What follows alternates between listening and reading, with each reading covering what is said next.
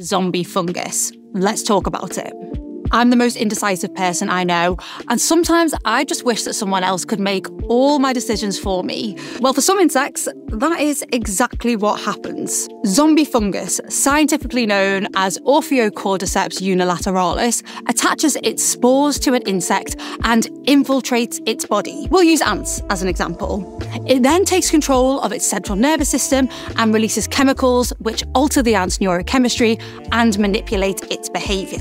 It therefore starts making all of their decisions for them. The fungus compels the ant to leave its colony, climb vegetation, and head towards light. This warm and humid environment is the perfect condition for the fungus to grow and spread. The next stage of the zombification process is called death grip.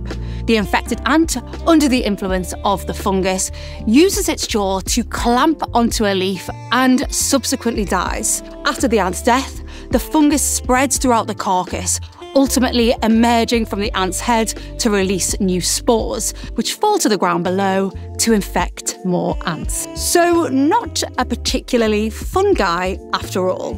So now you know all about